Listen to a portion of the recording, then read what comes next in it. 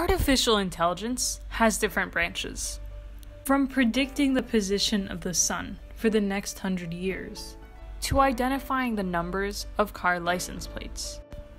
Let's dive into these branches to learn more about them. Let's start with natural language processing.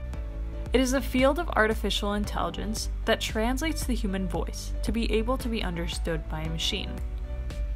In particular, how to program computers to process and analyze large amounts of human language to make sense of and extract useful information from it. Sometimes it's hard to understand the requests of your manager and what they mean. This happens with human-to-human interaction, so you can imagine how challenging human-to-machine interaction is. Fortunately, natural language processing makes it possible. Think of Siri or Google Assistant.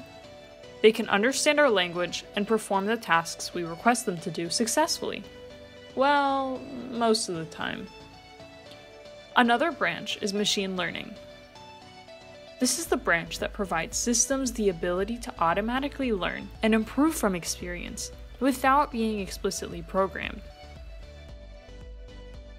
Let's take a look at Facebook.